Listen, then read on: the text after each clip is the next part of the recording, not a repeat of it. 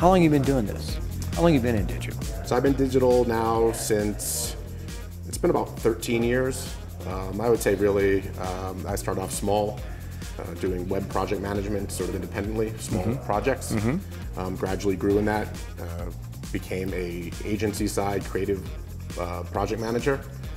From about 2006 to 2011, I was doing a lot of just creative side agency, whether it's website builds or social builds.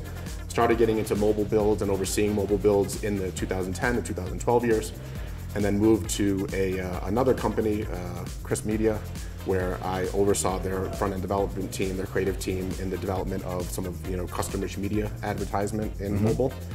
Got a very deep understanding with all my background in digital and project management and execution, how things work in mobile and what's different, and being working with best-in-class teams to really develop the pushing the envelope and what can be done, whether you're in-app or in a mobile browser and all the different things that can be done, and that exposure from the execution side up to the sort of strategic, what's possible, what can we do given the nature of the guardrails that are in place, the technical or the privacy or the client guardrails that are in place, became very immersed in mobile as a media and what's working and what's not, and what tactics are there, and sort of that evolution from being the execution driver to being a credible source on the strategic vision was something that when I moved over to Xaxis, I started to leverage even more.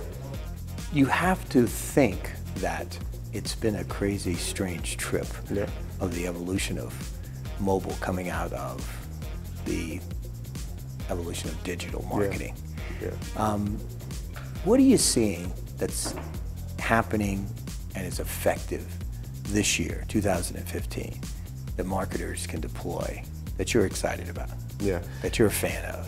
And one of the the position of our company is specifically at the programmatic edge and at the top edge. We look to innovate in the macro, so that we can see effect in the micro.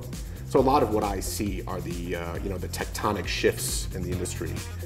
So while there might be individual vendors or individual capabilities who do really cool things, sort of like one-off here and there, the stuff that I'm looking at is what can really grow the industry from being adolescent to to upper teens, even being adult level maturity in mobile. So the drivers of that primarily for me are the ability to connect users across devices using privacy compliant methodologies. And there are different vendors in this space, but this idea that we can do person-based marketing as opposed to channel-based marketing, getting it at that silo. And so all that's been spoken about for years, I see it now being leveraged really well.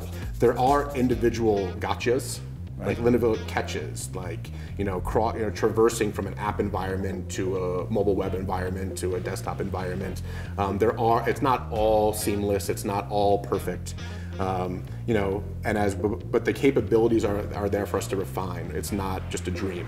And as we start to work, the more experience we get with them, and the more technical innovations that we or our partners or other vendors are enabling, allows us to get better and better. Do you think that the audience is becoming more digitally savvy? Are they more tolerant of those little stumbles as it goes from platform to platform, or are they less tolerant? As the advertising itself, we try to does mobile display work? Is it all about mobile video? What about mobile native? Ad units that annoy people, are annoying to. So I would say that the younger generations are even less tolerant of annoying, intrusive on their phones. The phones are a personal screen. It is not seen primarily as a media screen. So you really have to be very subtle in how you bring users into your advertising messaging. But on the other hand, I think that. I have teenage children, and I speak to my, and that's just a sample of a few. It's not the whole, and no study from eMarketer or anything.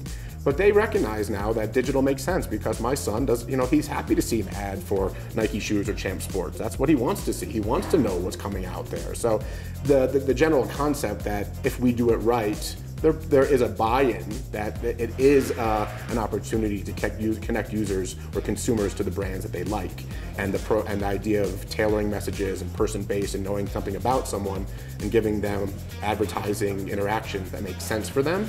I feel that the savviness helps encourage that, as long as we as creative people and as advertisers do it well.